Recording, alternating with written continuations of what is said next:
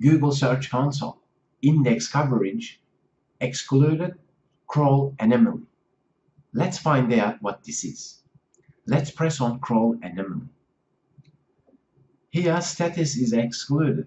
That means all these example URLs Google is aware of is excluded from Google's index, and the reason is to do with crawl anomaly. To simplify what that means, let me copy the URL Search Console shows me. Let me go and visit that URL using Chrome browser. As we can see, there is 404 page not found was served to me. Let me press on F12 on my keyboard. Let's press on Network tab and let's refresh the page to see what is the status shown to that URL.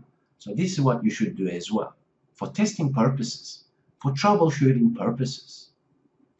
That URL, when request was made, as in to get that URL, status 404 page not found, we cannot get that URL.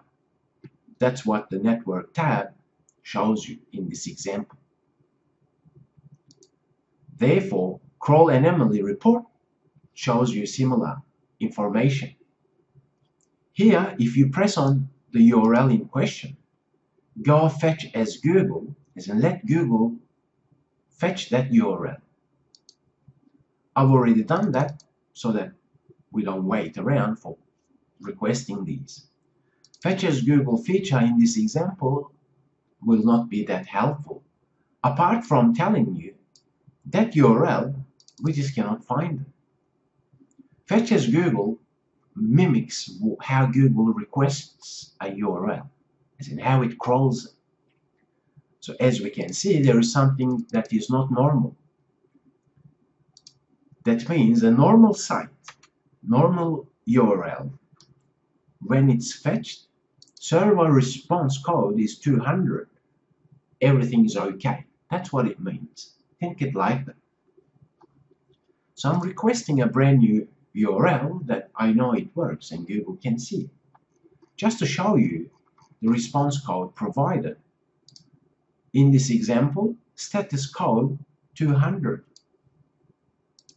In this example, status code not found.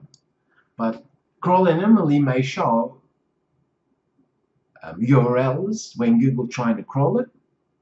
Google was served perhaps 500 server error. In either case, always look at the URLs within your sitemaps to see, you know what, does Google have crawling issues? And understand the fact that crawling and indexing is two different processes. All known pages will definitely show crawl anomaly URLs here. You can't really do much about it, because if the page is not found, that means you've deleted it from your website.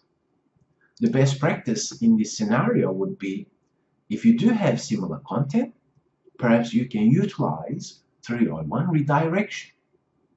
If not, just ignore crawl anomaly for pages that serve 404 and you're aware of those pages. So you know the page is no longer on your site, you do not have similar content, that means you can't do 301 redirection. But if you do have similar content, then make sure you utilize 301 redirection, redirecting the URL to similar content on your website. That would be the best practice.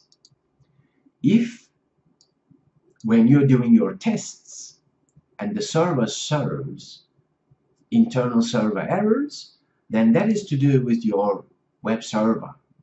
Usually .htaccess file has rules that is not correct. That could be the reason for websites built on Apache servers.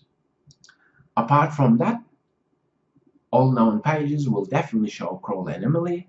It's to do with Google crawling.